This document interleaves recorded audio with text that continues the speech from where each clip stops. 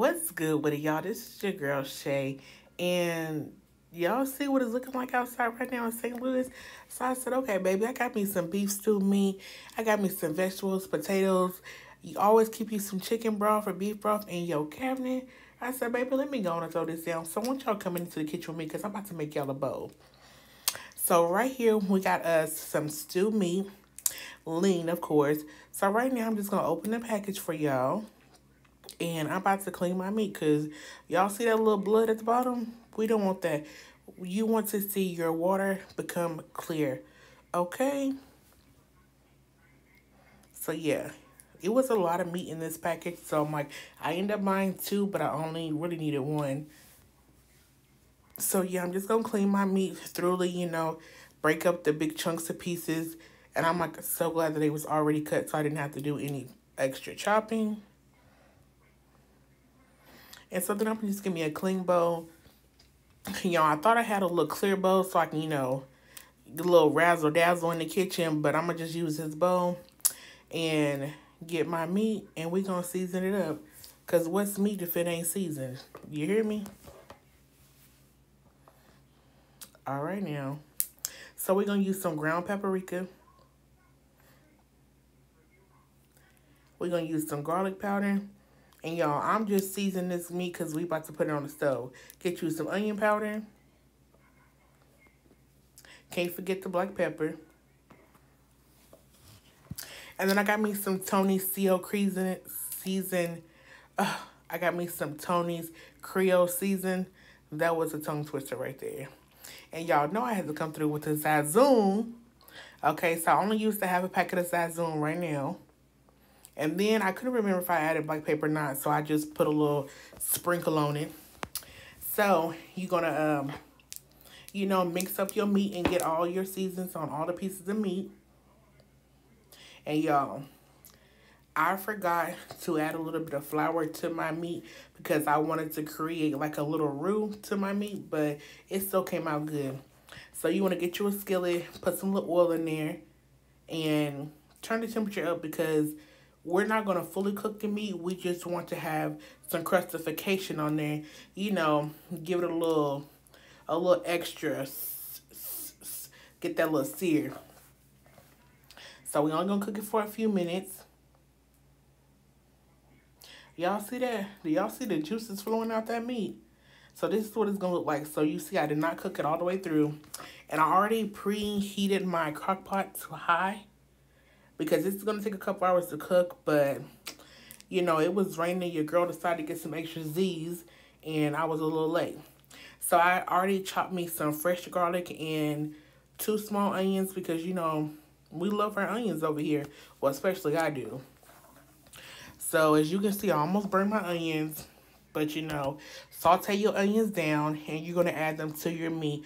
So right now, if I had already put the flour on my steak cubes, then we would have had us a little roux right there. But you can see the meat still looking good, as it should. And then we're going to add us some beef broth. So at first I added about 3/4 of the bottle, and this is low sodium beef broth. So I only added about 3/4 of the container. Mix that around, all good. It was smelling good already. So then I just got me a bag of red potatoes, and these were quite huge. So I took out 5, but I only ended up using 3 because I kind of cut them into like medium bite-sized pieces. So right now I'm just going to wash them up. You want to get all that excess dirt off. Yeah, girl, you already know.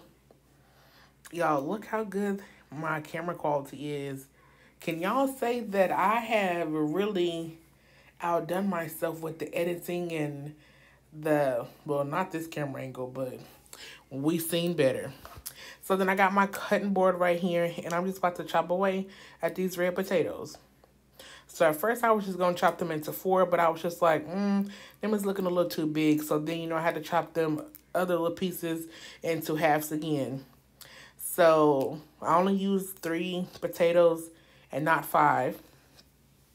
Because I was just like, I was trying to get my ratio to meat, potatoes, you know, kind of accurate. Because I'm just like, who wants a whole bunch of potatoes and not enough meat? Like, get it together. Okay. Showing my little knife skills. I mean, y'all, my knife skills be tricky when I got long nails. But when I got short nails, baby, they be on point. So, all right. Y'all, and I've learned that you can always have potatoes in your house because you can use them for anything. So I'm going to wash my potatoes off again, and then I'm going to put them in the pot. And then I was just like, okay. I added the rest of the beef broth so that way I can cover the potatoes. And here's what it's looking like after maybe like an hour and a half, something like that. So then I go in here with my mixed vegetables. You can buy fresh vegetables and have bigger chunks, but I don't want bigger chunks of carrots or nothing like that. I thought this was just right. So then I got me some cornstarch, and I'm just going to pour a little bit into this glass bowl. And then the key is to use some cold water to make you a slurry. Y'all heard? Slurry. Okay, y'all, I added a little too much water, so I went back in and put a little bit more cornstarch later. And it was doing what it was supposed to be doing.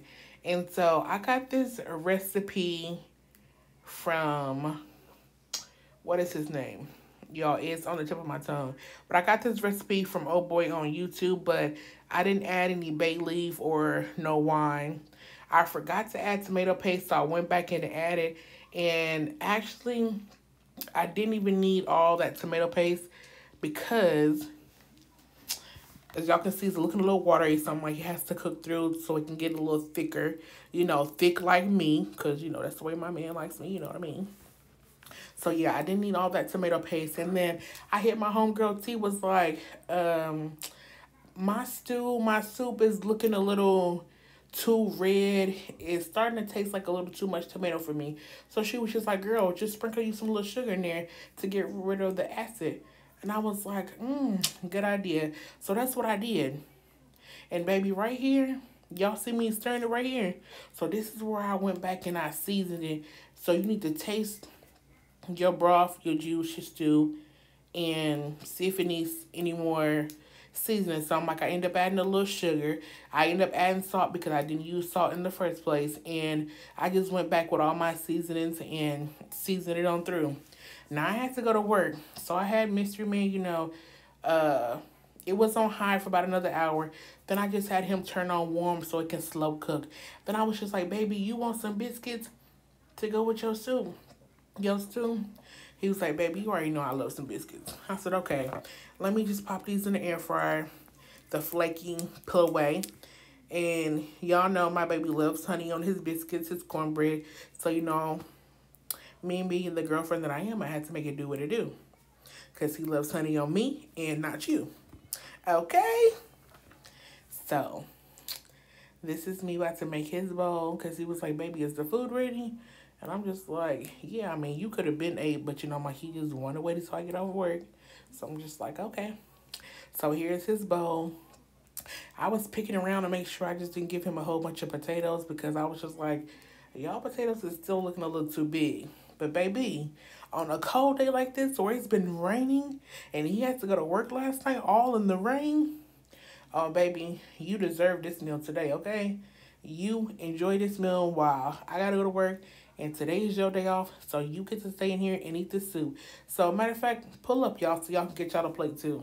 Like, Lakia, why they sleeping on you so hard? Don't give a fuck, I'm about to jump back in my go yard. That's that bitch that keep pulling out the foreign cars, put it in reverse to get your broke Broke ass that jump start. I hear my dance on these bitches.